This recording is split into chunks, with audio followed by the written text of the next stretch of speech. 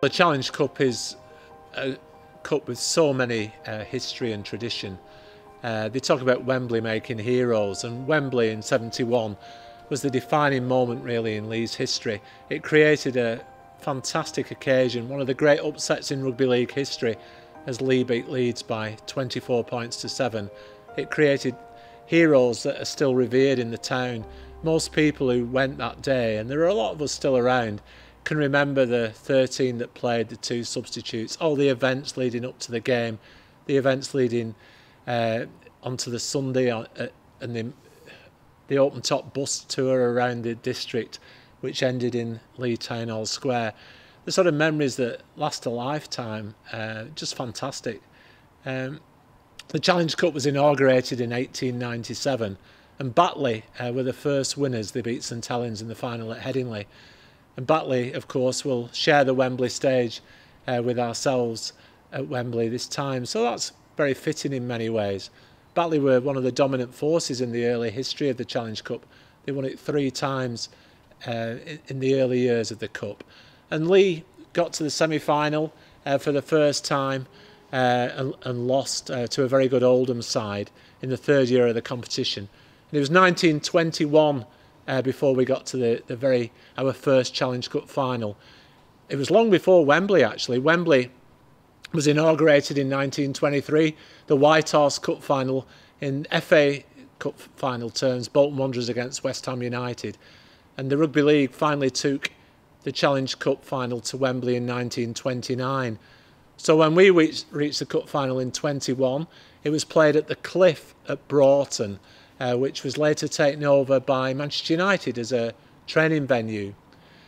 It was a time of great industrial strife and depression, the years just after the First World War, and a lot of the pits and the cotton mills were either on reduced hours or were on strike. So a lot of the Leigh supporters either walked or cycled to Broughton, maybe 12 or 13 miles away. We played Halifax that day, went into the game as massive underdogs, had an inspirational scrum half called Walter Mooney. Now, Walter Mooney worked down the pit at Tilsley Gin Pit. My granddad worked with him. So there's a kind of history for me going back over 100 years. He was a barrel of a man, 5'4", as wide as he was tall. He used to tackle everything in sight. He was irrepressible. During the summer months, he used to take part in wrestling sessions at the old Mather Lane ground. So he'd take on all comers at wrestling, and they used to attract bigger crowds than Leigh did for the rugby games in the winter. And some great stories about that Leigh side. Ernie Boardman was the loose forward, and Ernie's grandson, Ron, is a Leigh supporter to this day. Ernie's father, Tom, was a long-standing Leigh supporter, reached over 100 years, was a special guest of us only a few years ago, sadly passed away. But Ron keeps up the family tradition. So lots of great stories. Tommy Clarkson, the fullback, his shirts from that final are in Bond Street Labour Club in the centre of Leigh. Some amazing stories, really. So 21 Cup final, beat Halifax 13-0. Leigh have broken the duck. They actually won the Cup before either Wigan or St Helens won the Cup. It was 1924 before Wigan won the Challenge Cup for the first time. It was the 50s before St Helens won it for the first time. So that gives a sort of indication of the scale of the achievement. We never thought we'd ever get to the Cup final again, so I'm told. We had a great team in the 50s before I was born. People like Jimmy Leggard, the fullback, and Joe Egan, Charlie Pawsey. Fantastic team. Reached the semi-final 3 times, never got to the final. Great players in the 60s like Mick Martin, Bill Robinson, Walt Tabern, never got to play in a cup final. Same with John Woods, whose statue is outside Leeds Sports Village, never got to play in a Challenge Cup final. Finally, I think we owe it to the great Tommy Sale. He really laid the foundations for our Challenge Cup win in '71. There was a great scrum half played for St Helens and Great Britain. He took on the Aussies at 18 and won the Ashes. Alexander James Murphy, born just before the Second World War. There are people in St Helens, as Dennis Whittle, the old journalist, used to tell me, who used to blame Alex for starting the Second World War. Irrepressible character, probably the greatest rugby league player that ever trod on a field. He fell out with St Helens in the late 60s. They wanted him to play centre rather than half-back, so he was in dispute, wasn't playing. Tommy Sale went to meet him at a golf club one day and said, we'd like you to come to Leigh. He said, well, St Helens won't release me, and if they do, the transfer fee will be too big. Oh, we don't want you as a player, said Tommy. We want you as a coach. So he came in as coach in the late 60s and gradually built a team that was to achieve the ultimate goal a few years later. And in a short space of time, St Helens realised they had to cut the losses, and they agreed a transfer fee.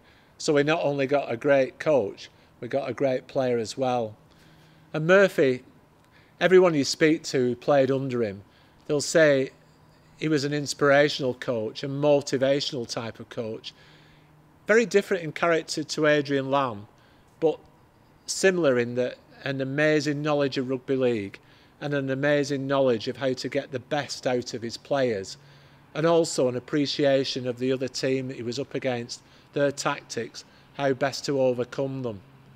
Murphy's tactics on the way to Wembley were, we'll play our rugby at Wembley. In those days you got 2 points for a drop goal, so the tactics were every time you got to the other end of the field to come away with something. We had Murphy, we had Kevin Ashcroft, Jimmy Fiddler, all people who could drop goals, and we had a fantastic goal-kicking fullback or winger called Stuart Ferguson, who we signed from Swansea Rugby Union, and he was just about the best goal kicker you will ever see. He used to get his boots. There was a boot maker on the way into Bolton called Norman Walsh. It was on the left-hand side down St Helens Road near Dobble, and it was quite a modest-looking shop. It just said N. Walsh, boot maker. And all the top footballers and all the top rugby league players, they all used to go to Norman Walsh. You'd have Bobby Charlton, you'd have George Best, you'd have all the stars of football, you'd have all the stars of rugby league, and he would tailor his boots according to that individual player. Kevin Ashcroft, our hooker, used to get boots from there. Stuart Ferguson, the goal kicker. And Stuart's boots were made out of soft black leather. It was long before the days of sponsorship. So soft black leather with metal studs and then a toe cap in the front of the boot. And that's what was one of his secrets of his goal kicking style. Because Stuart used to line the ball up. There were no kicking tees in those days. He used to just make a divot with his heel, line the ball up straight at the post, and then walk back, no round the corner style. He used to walk back and then come in a rhythmical run, and he used to boot the ball with his toe end. Incredible, unerring accuracy. And at Wembley that day, Stuart gave one of the finest displays of goal kicking you'll ever see. The Wembley authorities had never seen anything like it. And that whole team that Murphy put together, it was a team really of a lot of players had been rejected by other clubs, considered not good enough. They all had a point to prove. A lot of them had never played in a match as big as that. Maybe thought they never would. But Murphy gelled them all into this incredible team that all knew their jobs, all played for one another, all played for the town. And it was an incredible experience, very similar to the team of 2023. You just sensed that something was building as each round was won. We beat Hull in the quarter-final at Hilton Park. Absolutely packed Hilton Park that day. We won 8 points to 2, no tries. We went to the semi-final at Central Park, Wigan against Huddersfield. Won 10 points to 4. Probably the worst game of rugby league you've ever seen in your life. Safety first tactics by Murphy. All goals again, no tries. We'll play our rugby at Wembley. We'll play our rugby at Wembley. That was his mantra. And we did. And led by Murphy, who was just irrepressible that day. We were up against a Leeds side full of superstars. They were considered odds-on favourites. But every Leigh player I've spoken to, it never even entered their heads that we might not win. And with Murphy at the front, lots of things happened in that game, which we can maybe talk about. But the belief that they took into that game, the game plan, as they now called, they didn't have game plans in those days, they were just called tactics.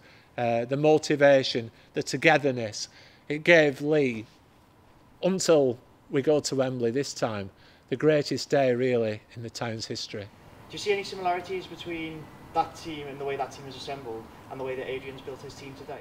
Yeah, he's got a very. There's lots of similarities, lots of players in the pack. It's hard to compare eras because rugby league in 1971 was far different than today. There were only 2 substitutes, and it was a 4 tackle rule instead of the 6 tackle rule, so that affected the tactics quite a lot. Also, there were so many head-high tackles, tackles around the shoulders. It was a brutal era for rugby league. A lot of players suffered broken jaws, and you had to protect your best players against the headhunters. Each team had a kind of enforcer, or someone whose job it was to protect the ball players, the star players in the team. It was a different type of era. Rugby league was also a little bit in the doldrums in the 60s and early 70s, so it was going through a period of introspection and a lot of concerns over the future of the game. It was the closing era of Bill Fallowfield, who'd been at head of the rugby league for a long, long time. And it was only 3 years afterwards that David Oxley and David Howes came into the rugby league and revitalised really the game in so many different ways. But 71, you look at that team, we had David Eckersley at fullback, fantastic player David Eckersley, just a Leigh lad, just so much natural ability. So you could compare him with, say, Gareth O'Brien. Very, very similar styles, safe under the high ball, knew exactly when to join the attack, intuitive rugby player, just like Gareth is. I mean, what a clever player Gareth O'Brien is, just fantastic player. So lots of similarities there. The 3/4 line, Stuart Ferguson was in for his goal kicking. He was a solid winger. But on the left wing, we've now got Josh Charnley. In those days, we had an irrepressible winger. He looked like the 5th Beatle, called Joe Walsh. Anyone who remembered Joe Walsh, he'd run through a brick wall. He had a mop of black hair. He was the team joker. He kept everyone's spirits up. He was from Widnes, just an amazing character. And just what a character Joe Walsh was. He just fearless, run into forwards, do all the hard yards. Great finisher as well, good turn of speed. 2 good centres, Stan Dorrington, who scored the first try at Wembley, and Mick Collins, who played over 400 games. Absolutely rock solid. So comparisons there with the likes of Ricky Latelli and Zach Hardacre, that type of player. In the halves, we had Tony Barrow, who was a loose forward who switched to standoff. Tony was a rock-solid rugby league player again, knew the game inside out, later had a good career as a coach. He was a centre for St Helens in the 60s with Tom van Vollenhoven, the great winger, as his winger.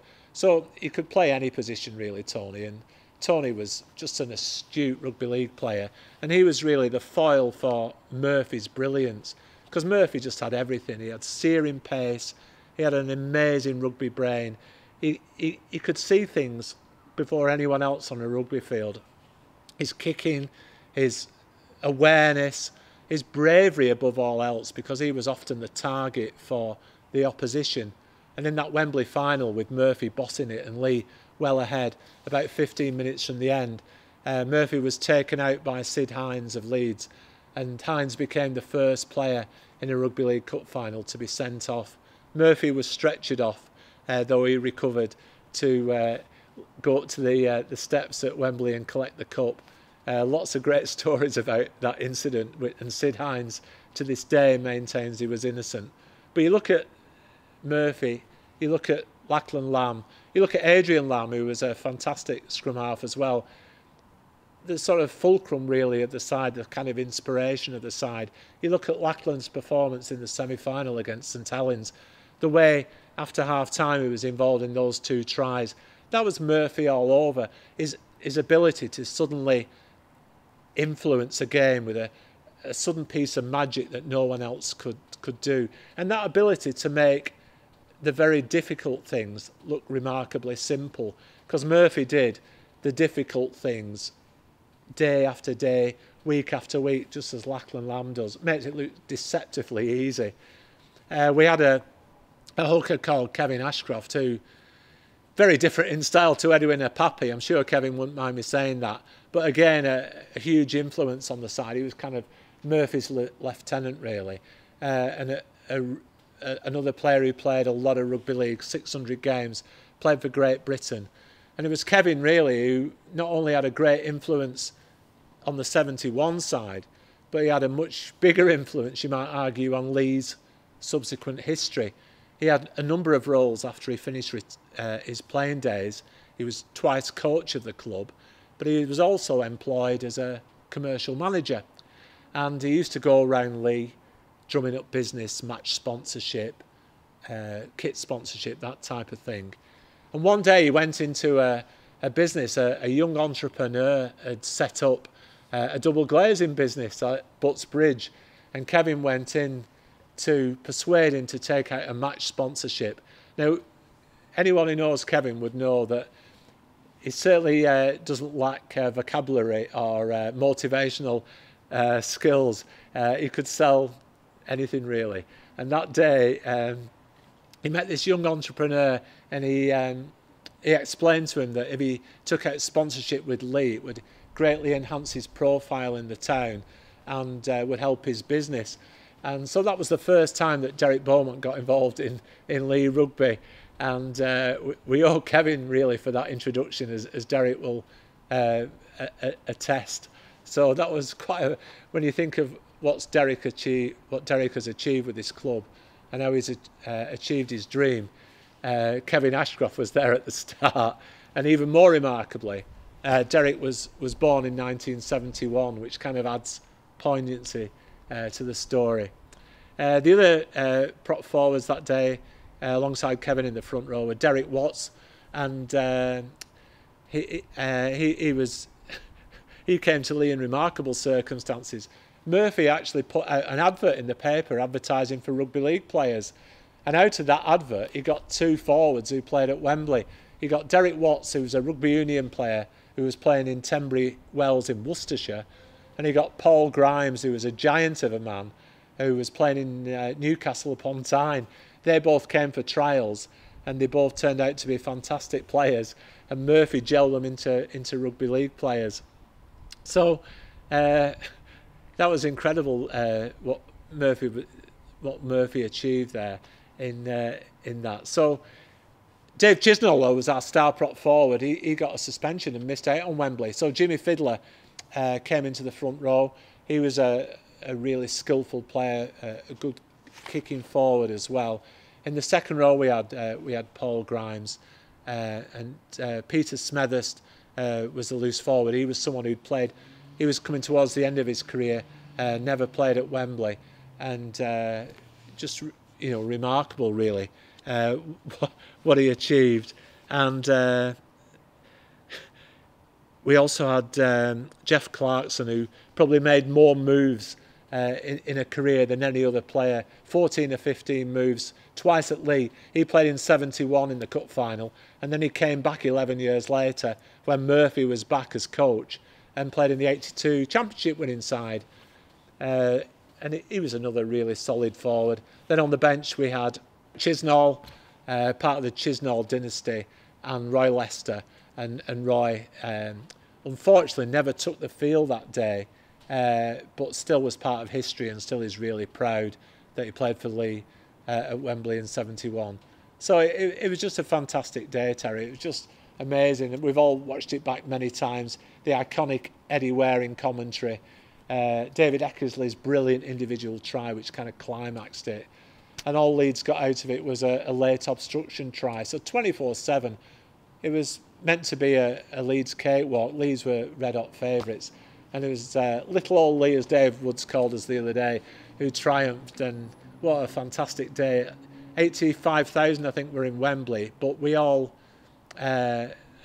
There must have been 30, 40,000 from Leigh. It was just a sea of red and white. Following day, they came back to Newtonley Willows train station and then got on an open top bus, went on a tour of Boothstown, Astley, Tills, Leigh Atherton, all the streets of Leigh, ended up in Leigh Town Hall Square. Just a mass of people, all took the bows on the Town Hall balcony. Just fantastic day, just memories a lifetime. I mean, I was lucky enough to be there. Went with my mum and dad. My mum's 97 now and still remembers that day. In fact, if I've been to a Leigh game and I've been doing Premier Club with Jill, I quite often have my suit on. Then I go and see her in the care home and she says, "Oh, you're dressed smart for a change. Have you been to work?" And I say, "No, I've been to Leigh." And she always says the same thing.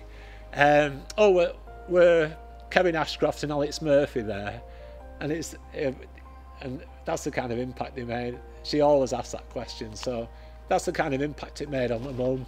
Everyone's got similar stories to tell. There's loads of people who'll be going to Wembley who'll have similar stories to me, and just amazing memories, and just memories that you can pass on to generations. And yeah, 71 was part of Leigh folklore. 2023 will be in exactly the same way. So you've talked there about your relationship with your mother and how that sort of, her relationship with Leigh has stood the test of time. How important is it that the players this time around can give the fans today the same experiences? I think we've got a very, very astute coach. We've got a person who comes around to a club once in a lifetime, I would say.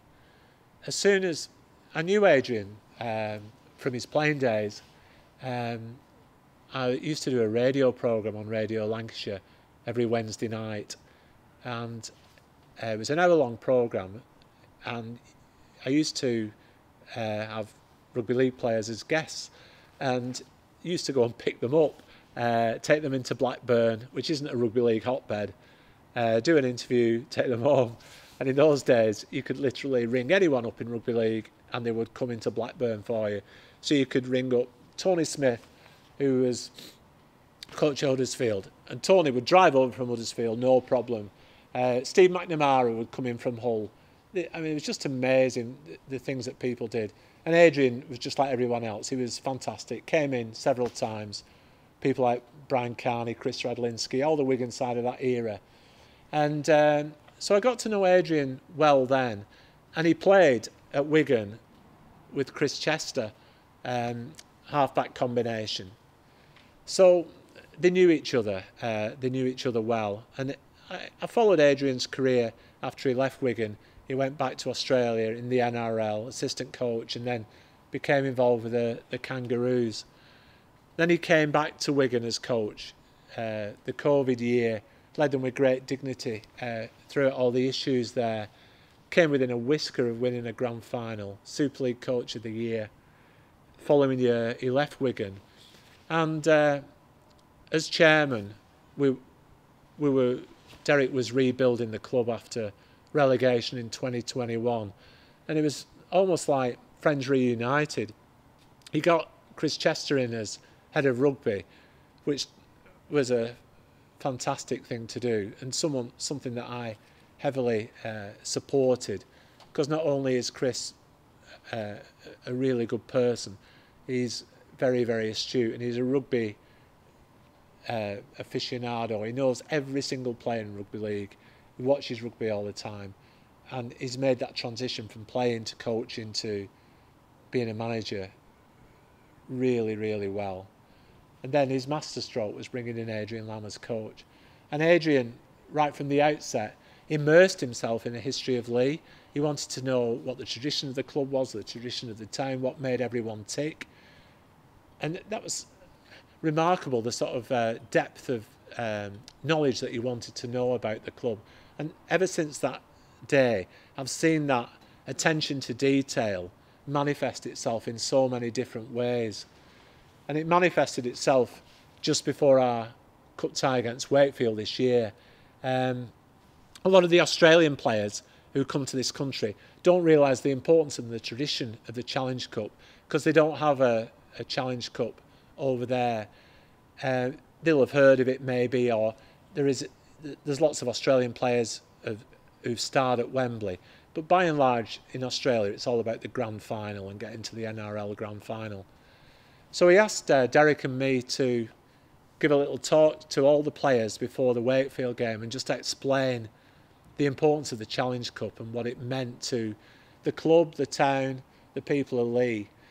So I recounted my experiences of 71 and how with you forever, how Derek was born in 71, how when we got together in 2013, Derek came in and into the club again and invited me in. That was our aim. 21-71, we were going to get to the cup final in 2021. That was our aim. We got there in 2019 to the semi-final of the AB Sundex Cup. Played Widnes here at Leigh Sports Village. If we'd won, we'd have got to Wembley. We lost. Keenan Brand was in the Widnes side that day. It wasn't to be. Oh well, 2021, it's 2 years away. Then COVID came and difficult times for everyone. We missed out on Wembley in 2021. 2022, AB Sundex Cup, get to the final. It's at Tottenham. Win the final. Fantastic experience for everyone. It's not Wembley. It's not Wembley for a reason. That's exactly the way we looked at it. Then 2023 comes along. Well, we've lost 2 years to COVID. So 2023 is really 2021. And Derek explained that. And I'll always remember, he said, I've had a dream about going to Wembley and lifting the cup. And he said, every dream I've ever had has come true. And he said, we're going to beat Wakefield. And in the next round, we're going to play York and we're going to beat York. And then we're in the semi-final. And when we're in the semi-final, anything could happen. And Gareth O'Brien was sat on the front row and he was listening quite intently. And when Derek suddenly said, I've had a dream and all my dreams come true, Gareth kind of shut bolt upright in his chair. And it kind of, that sort of dawning realisation, what we're dealing with here. And wow. And the whole room was kind of, I don't know, it's hard to, when you give a talk or recollections, it's hard to know how it's received, but I actually got an incredible buzz out of that short. It was only 10 minutes maybe. But the energy in the room, the feeling, the team spirit, the comradeship, the determination, the desire. If we'd have had a game 5 minutes later, we'd have gone out and won it. Absolutely no problem. So it's funny, I went home that day and I said to my wife, we're going to win the cup this year. Oh, she said, how many times have I heard that? How many times have I said, I'm telling you, we are going to win the cup this year. I said, you've only just experienced what I've experienced. And ever since then, we beat Wakefield, we drew York. Wow, we're playing York. And then we're playing St Helens. And we were there, I was there in 87. The last time we were in a Challenge Cup semi-final, we played St Helens. Heroic performance from that Leigh side. Lost 14-8. A game of ifs and buts. We could so easily have won that game. Dominated the second half. But you kind of went out of Central Park that day thinking, that's our one and only chance to get to Wembley. It's going to be a while before we get in this situation again. I didn't really feel that on Saturday for the St Helens game. I spoke to a few people before the game and said, how do you feel? I said, well, 87, I thought it was a one-off chance. This year, whatever happens against St Helens, I just feel that it's the start of something really big. It's not the be-all and end-all. Whatever happens, it's just the start of something. We're on an incredible roller coaster. All the pieces have fallen into place, just like they did in Murphy with 71. But this time, it's even stronger. It's even better. We've got even better players. We've got players that you've never... You have to pinch yourself to look at some of the players who are playing for Leigh and you think, he's playing for Leigh. John Arciata's playing for Leigh. Edwin Apape, Josh Charnley. You could go through the whole side. They're playing for Leigh and you sort of think, wow, what are we watching here? This is just special.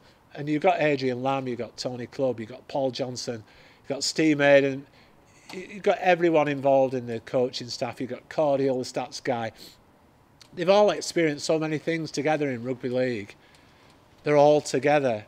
The whole club's together. It's an incredible feeling. It's just like Wembley 71 in many ways. That momentum, that belief, that incredible team spirit, and that manifested itself in that semi-final. That defensive display, some of the tackles they made, and some of the last gasp tackles, the way they defended the line, the way they withstood so much pressure, and then were able to come out and play such great rugby and score the tries. That was exactly what Murphy did and what the Leigh team of 71. So, yeah, I mean, it's just incredible. The whole experience, and it was meant to be, for all the reasons I've explained. The biggest reason of all is Derek's dream, and he said something really pertinent, didn't he, at the end of the game? It was caught on the BBC cameras, and a lot of people have repeated it and taken a lot of comfort from it. He said, you only fail at something when you stop trying. And for all the ups and downs of the last 10 years, and goodness knows there have been plenty, his desire and that dedication and that ambition to achieve what we've now achieved has never dimmed, and we owe everything to him. Well speed to Makinson. Makinson chip over the top.